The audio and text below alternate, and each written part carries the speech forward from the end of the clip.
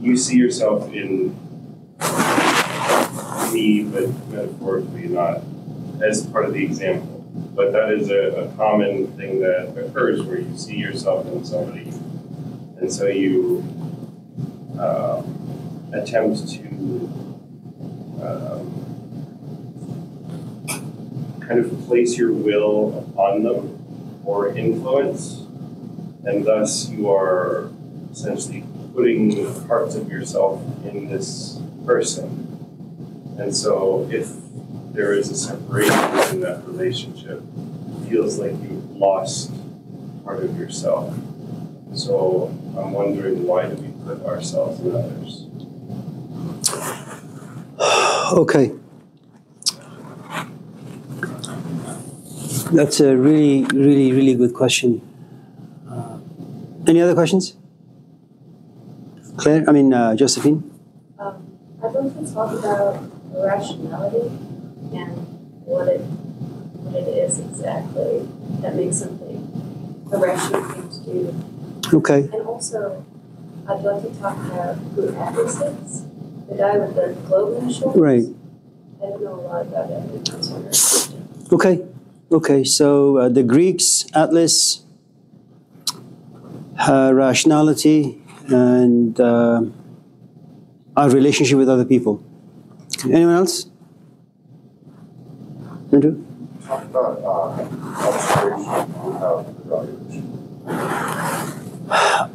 Observation without judgment or conclusion. Or, okay. Anyone else? I'm sorry, the music is on. Okay. Anyone else? Self-worth. That's also very good. That's really good stuff.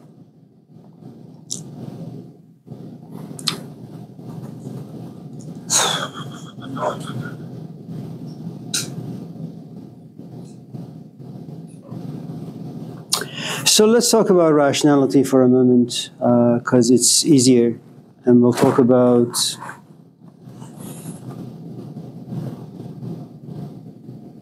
human relationships and why we invest time in other people, and when the relationship breaks, we feel a certain loss, and then we grieve the loss.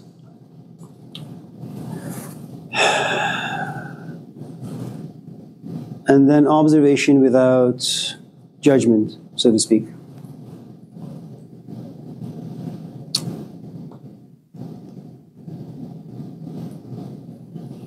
So let's approach this, your question about rationality historically for a moment. And it's going to be very dry, very academic. It's quite ridiculous and nonsensical, but nevertheless.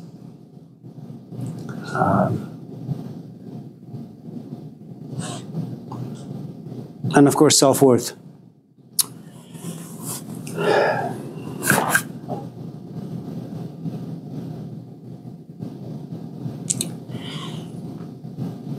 You know, when Jesus died on the cross, and his disciples and his followers were waiting for him day after day, week after week, month after month, there came a point where they said, this guy's not coming back. And if he's not coming back, what are we going to do? And around maybe the 2nd to 3rd century, something strange happened. All of a sudden, people came together and they began to build churches. You know. And one of the things about the Christian message is that it's absurd. It's ridiculous. It's ridiculous and absurd because it's not rational. You kill a man, he comes back to life after 3 days. It doesn't make any sense. And you have to look at a man and say he is God. It just makes no sense. And despite all the sages around, he is the only person who will give you bread and light. He is the new Adam, but an Adam who hasn't fallen. And rationally, none of this stuff makes any sense. So time goes on and it's what we usually consider dark ages. People just feel. You know, it's like I say something in this class and all of a sudden you're triggered and you feel. There's no rationality there. You're just a bundle of emotions. And God forbid if you're just a young punk. And all young people are just by nature, by default, they're just stupid. Not stupid because they have like mental deformities. Stupid because they don't have the proper intellectual teeth to break things down, to understand them. It's like you're 20 and you say, my parents suck. Well, are you a parent? You know, do you know how difficult it is to pay rent? Do you know how difficult it is to take care of your kids, even at days when you're tired and exhausted? You have no idea. But yet, and none of that stuff keeps you from forming a judgment. Okay? And so first you feel, and then you pass a judgment. And your judgments, for the most part, conclusions are, for the most part, they revolve around your own immature perspectives about things. And how old are you? 20. It's a time where you should keep your mouth shut, pay attention, listen well, but no, you don't want to do any of those things. Why? Sloth is great. Being lazy is good. It makes you comfortable. So, since people by nature are lazy, something really interesting happened. Assalamu alaikum wa rahmatullahi wa barakatuh. What's going on, man? How are you doing? Allahu Akbar.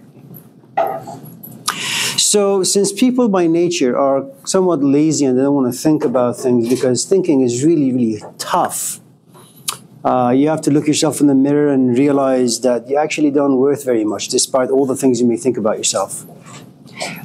So, since people oftentimes don't do that, life does something really beautiful.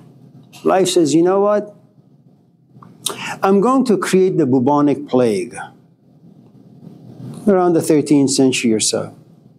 I'm going to destroy half the population of Europe. You know, and then people will be forced to say, what is God? Who is God? What is God's compassion? Why is this happening? I mean, all of us ask these questions once in a while, but to have an emotional uprising like that, where everybody begins to ask difficult questions, you know, you have a monastery, all the monks and all the nuns die because of this disease. But you have a brothel next door, all the prostitutes and the pimps, they're alive. Who explains that? The righteous die and the sinners remain alive and prosper. And then people still believe, they have faith. And then Galileo comes. Says, you guys believe that you're the center of the universe because God said so in Genesis. Not so at all. You're a speck of dust in the middle of nowhere. Another blow to human dignity. That just because you feel something, it doesn't mean it's true. It just means you feel something. Time passes and, I mean, to some extent you have someone like Charles Darwin. You know, you really actually don't need God to create life. What you have is intelligence that lives inside every living organism. You know, there is this plant in the Sahara Desert. It's called the century plant. I don't know if you guys have heard of it. I mean, you look at it, it's like weed. You want to like trash it. And the moment it tastes a little water, whether it's rain or the weather is damp, good morning, all of a sudden it grows leaves and flowers and all that. For a century, it looks like it's dead, but it really isn't. It has all this life within it. And so Darwin comes about and says, there is no need for God. Life is intelligent. And life has intelligence in it. It knows how to survive. It gets rid of the stuff it doesn't need. And it protects the stuff that it needs. And then finds a way, good morning. Good morning, Louis. And finds a way to nourish and, you know, make them prosper, blossom. But then, of course, during all this time, something awful happens. You have all these religious wars. You know, you have the Crusades, going to Spain, destroying the mosques. You have a century of war between France, England, and Spain. And there comes a point around 17th century. And there is this blossoming of new perspective. We have lived on faith alone for the past 1,300 years, and it doesn't do anything. You know, it's like you happen to be 30 or 40 or 50. Let's just say it doesn't matter, you're a man or a woman, but you form your relationships, all of them, revolving around feelings. You go to a coffee shop, someone looks good, you feel something, you pursue them. And then after like 20, 30 years, you look yourself in the mirror, you're old, you're wrinkly, you're ugly, you're smelly, you're lonely, depressed, and sad. You say, what the hell happened to my life? And then you have this beautiful glimpse of clarity, of honesty. I followed my feelings. Let me now go behind my desk, sit at my desk, and write down what qualities I'm looking for. I don't care if the guy has nice looking nose or lips or eyes or hair or this or that. I want someone who's intelligent. What does that mean? Not someone who just read some books. Someone who knows how to keep a job, is good to their parents, keeps their mouth shut when it's necessary, doesn't embarrass themselves foolishly for stupid reasons. Okay? And now you go out looking for dates based on rationality. Emotions consume you, you become intoxicated, you know, you can't observe, there is no clarity about you, you're just like the wind or leaf in the wind. Emotions move you around and you move according to the emotions. Okay? And so around the 18th century, which is called the Age of Reason, you know, faith is good, love is good. But make sure the love that you choose in your life doesn't turn into poison. And the only way you can protect yourself from that happening is make sure you understand emotions well. Make sure you understand exactly what it is you're looking for, emotionally as well as intellectually. And so at this stage, what had happened around the 18th century is before you believe in anything, it has to go through the grinder of the intellect. You know. Then some years pass by around the 19th century and people say, you know what? The guy has a good job. He's good to his parents. He speaks well. He has a lot of information in his tiny, pathetic head. But I just don't feel anything about him. I feel like a robot. And 19th century becomes a century of existentialism. You know, the rationalists have turned life into this machine. We've all become robots. I want to feel something. You know, I want to get rid of just thinking rigorously about things, and I want to feel. I want to feel what lives inside these ideas. And then 20th century comes about.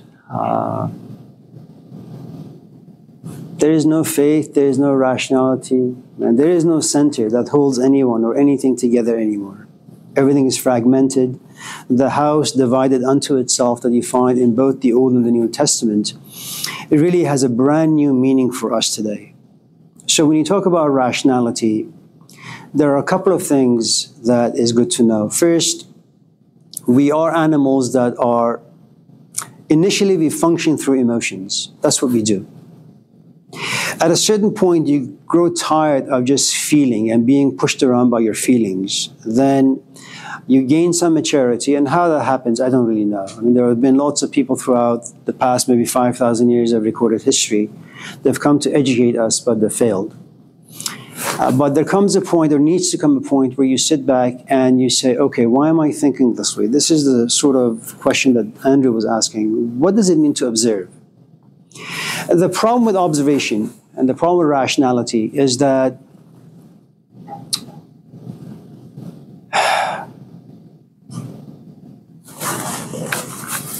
any of you in this class, it's a question that came up in the philosophy class on Thursday where someone asked, how can one find detachment?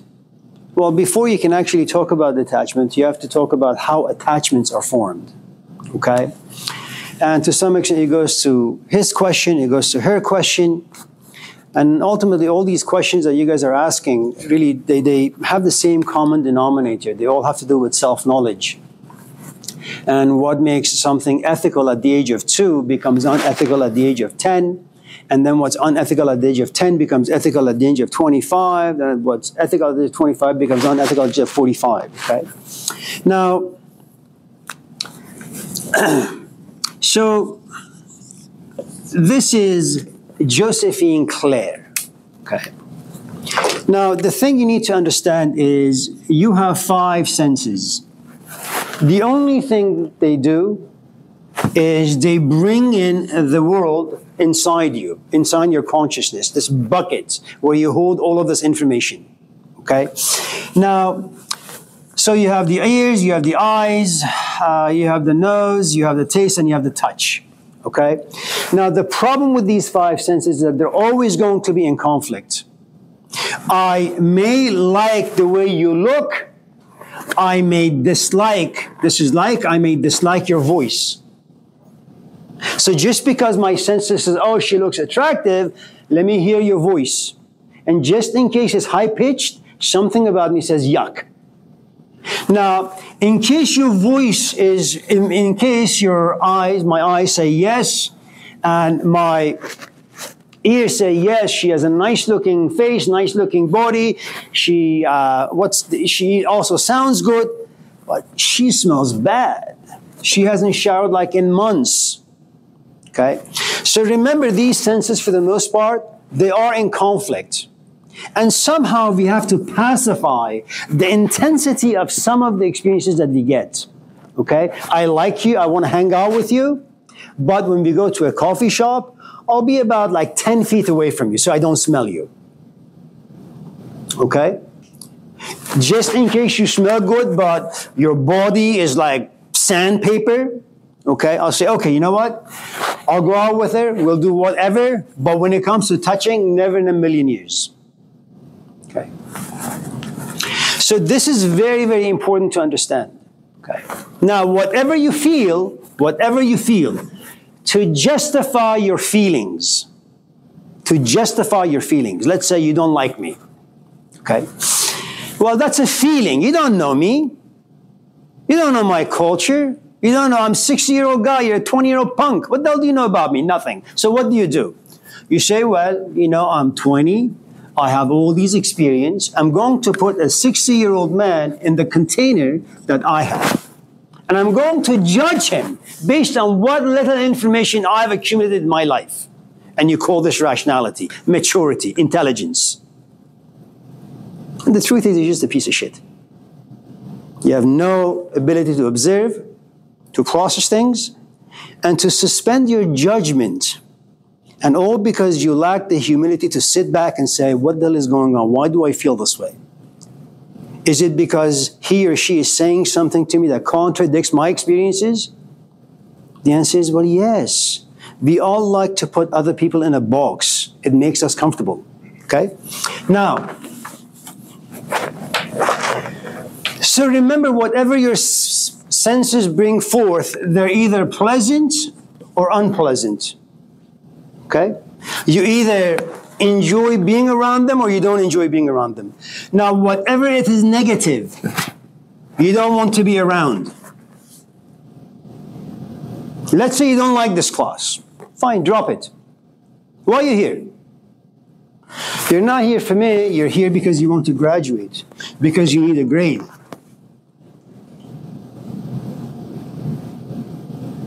Okay. Hello, Phoebe. All right. Now, whatever is positive, you want it to be repeated. Okay. Now, both of these scenarios can create a great amount of addiction. You have a trauma in the past, okay? You don't want to get close to people. You create this narrative, and you keep repeating it over and over and over again. Every time you get close to someone, 5 years later, you walk away. You don't want to get hurt, and rightly so. Okay. Positive. You smoke again and again and again and again, because it is a liberating thing. I mean, life turns you into a scumbag. Life turns you into a slave. That's what all of us eventually become. Now, as life gives you events, that's what life does. Life creates events. Events are experienced. experiences are categorized into negative and positive. And these events ultimately create an identity. Okay. And if you happen to be 20 plus, your identity, whether negative or positive, it has solidified itself within you. The only way that you can be rational about who and what you are is go to Andrew's question, which is, well, how does one step aside from who and what one has become? No one chooses. I didn't choose to be Persian. I was born in Persia, in Iran. Every morning you wake up, through the speakers, the call to the prayer. My parents who are religious, my country which is immensely political and religious, all that software lives inside me. The idea that Jean-Paul Sartre has, everyone is free to do whatever, is wrong. I can only do what my software has within it. I've been programmed. I can't go a step beyond. Okay?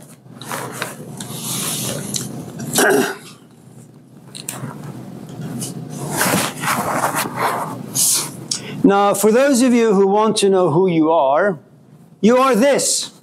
There is no mystery to it. You're not Christian, you're not Jesus Christ, you're not a Muslim, you're not a Buddhist. You are what you've been advertised to.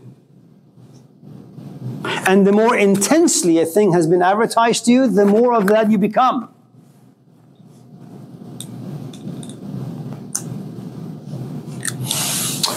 It's what we call being recruited. Do you have any questions thus far before we... Sure. Why do people feel more comfortable when they put other people in a box, like you said?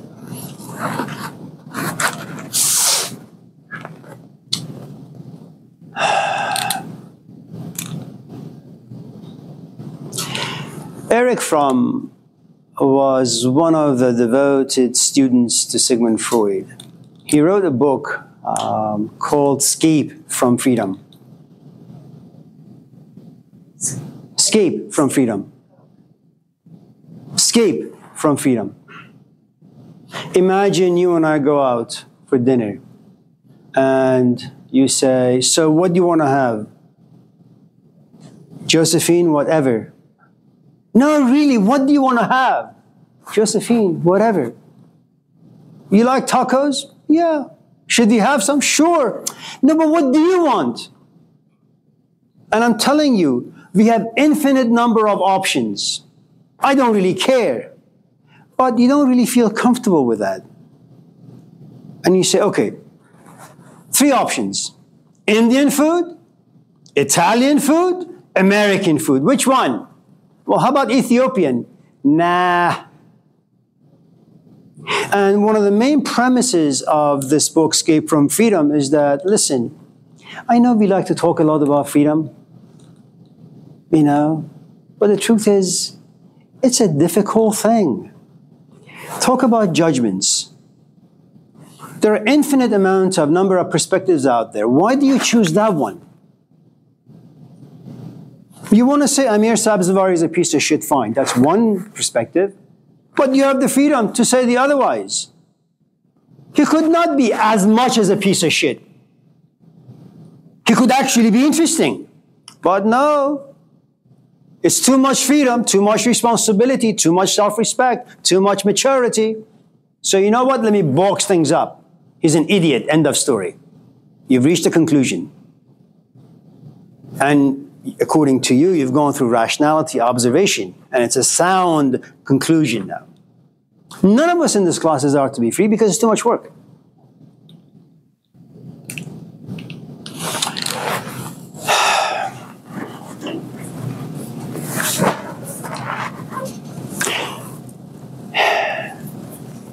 Now, this is who and what we are. Now, let's tackle your question before we go to Andrew's.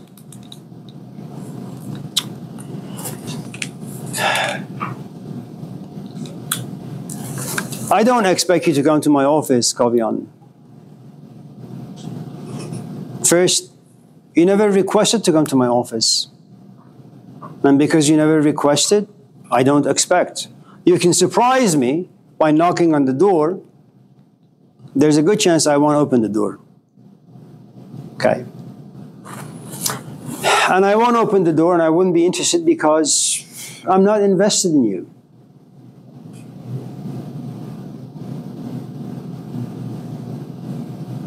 Now, the way it works usually is this. This is me. I walk into class, and this is you. This is A. This is K for Kavian. Okay. There is going to be an immediate attraction on my part towards you. You have a Persian name. It comes from the Shahnameh, written by Ferdowsi, the guy who reintroduced the Persian language to the Persians. And I ask you, do you speak the language? Not really. Do you read? Not really. Do you listen to traditional music? Not really. So that attraction is not going to be as intense. Because though you have the Persian name, there is no Persian substance in it. Okay? Now, so the attraction is there. Now what you do is you begin to season the attraction by asking some really, really good questions. Good questions. So my attraction grows. So when I come to class and I ask, so any questions out there? I only look at a handful of people. Why? Experience. My ears and my eyes have told me there are some people in this room who ask questions every class meeting. I'm not going to look over there, I'm not going to look over there or look over there. I'm just going to look here and here and here. That's it. Okay?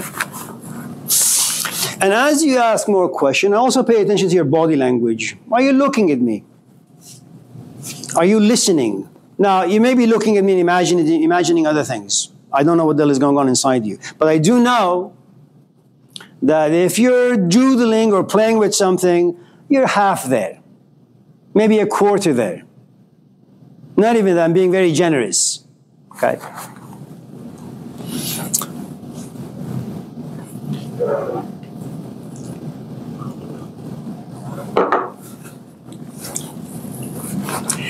Now, you ask a question.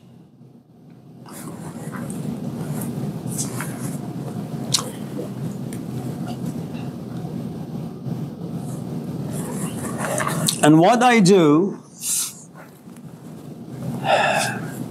the books I have read in the past 40, 50 years, the culture in which I've lived, both Iran, India, as well as America, all of my experiences are put in my answering your question. I'm not telling you Plato.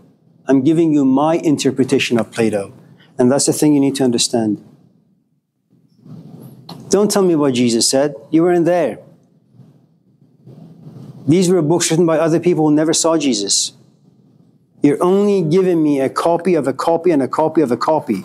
And that is going through your interpretation. So I'm giving you me. Now, just in case I see you yawning, or all of a sudden raising your hand and suddenly asking an irrelevant question, I feel as if part of me has been pushed away. You're not listening to me. You lack the patience. You lack the maturity. So I cut the umbilical cord. If I can see my own passion reflecting back to me through you, I have no need to look at you or talk to you. Look, first of all, for you to become interested in anything, you need to spend time with it. The more time you spend with anything, by default, you become invested in it. And by investment, it means the following. Imagine you pay $40,000 on a house payment. It's just not paper money, man. It's your time. It's 20 years of your life. It's hopes and it's dreams. All of a sudden, you lose your job. Are you simply going to look at this as your money? It's your life savings. It's your self-worth. It's your identity. It's who and what you are. And now the political world plays with you like a toy. And now you have an emotion called anger. Okay. So remember, you can't be invested in anything if there is no attraction. An attraction will never blossom into a bona fide narrative or history if you don't spend time with it. And remember, you only spend time with something if you're attracted to it. If I'm your brother and I'm dysfunctional, the only reason you want to spend time with me, your brother, to heal me, is that you don't want to see pain and hurt on your parents' face anymore. You love me as your brother, you want to see me get better. You're invested. Okay.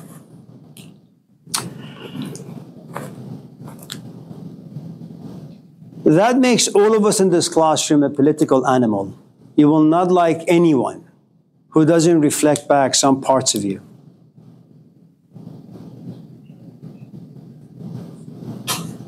You know, Kendra and Abi are not in this class.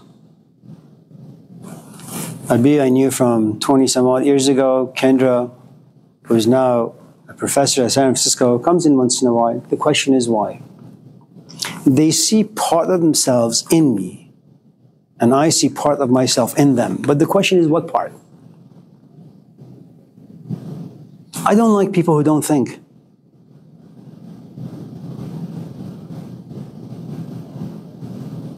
And I don't like people who don't think like me. But the first part, I don't like people who don't think, is that all people who think have similar teeth, emotional, intellectual teeth on the inside. All of them do, without exception. They're all rebellious in a healthy way. It's not like an 18-year-old kid who looks at their parents and says, Dad, I'm leaving. I want to go out there and explore life. You got no resources, man. You don't have the power to stand the forces of life. You'll break. Now, the more I see myself in you, what I'll do at a certain point is say, Kavian, by the way, just in case you want to come by the office and have a chat, send an email. That's fine. Then you come. Then you sit. We'll have coffee. And what will happen is two things. I said, man, this sucked. Don't want to go back there again. Maybe it's because it was too quiet, it was too comfortable, too calm. Or you'll say, this was really, really nice. I want to go back. And as you come back to the office and this class and the other classes, all of a sudden, who you are becomes less. And I begin to occupy more and more space within you. There are good sides to it, negative sides to it. The negative is that you have a companion. Your companion liked you for who you are. And as you begin to change, your companion doesn't know who you are anymore. And you keep telling him, my name is Kavian, but I have a good amount of Amir inside me. Says, I didn't go out with Amir, I went out with Kavian. Where the hell are you? What happened to you? And then you realize you want to talk about the things we talk about in this class, your companion, but she's not there, she doesn't get it. And little by little, everything begins to fall apart. All because of investment.